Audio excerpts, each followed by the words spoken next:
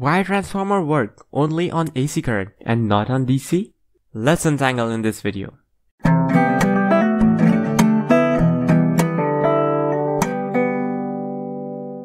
First, let's understand how magnetic field induces electricity. Let's do the experiment we did in school. Put a magnet in front of a winding which is connected to a galvanometer. When the magnet is stationary, there is no electricity flowing in the circuit, and hence no deflection of the needle of galvanometer.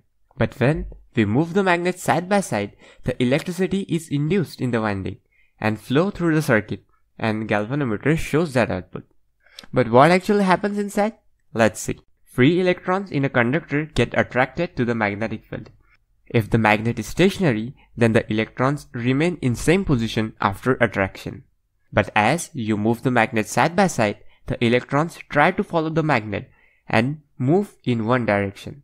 This directional flow of electrons is what we call as electricity. So, to induce electricity, changing magnetic field is mandatory.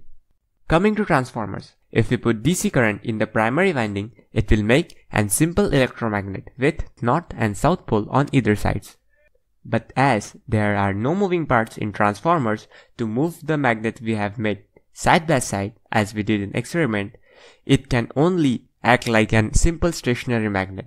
Hence, there is no change in magnetic field over time, meaning no electricity flow in secondary winding. Now to make that happen, you have to continuously keep changing the magnetic field, but motion of primary winding to do so is not possible. But we are smart enough to find a solution for it, and that's changing the direction of flow of current continuously in primary winding. When current flows this way, then this side becomes north and this becomes south. Now if we change the direction of flow of current, then this side becomes north pole and this becomes south. So we get change in magnetic field by changing the direction of flow of current, which actually induces electricity in the secondary winding. Now, to keep electricity flowing continuously in secondary winding, you have to continuously keep changing the direction of flow of current. And what's the easiest way of doing it? It is using alternating current. As alternating current flows in sine wave form, its direction of flow continuously changes.